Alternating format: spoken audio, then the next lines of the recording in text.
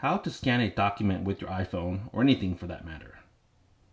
First, look for your Notes app, which looks like that.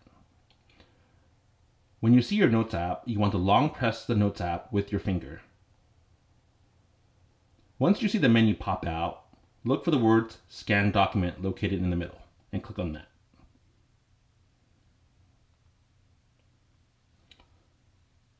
And all you have to do now is just line up the camera with your object, and the iPhone should take care of the rest. Click Save, and there you have it, a document scan using your iPhone. Thank you for watching.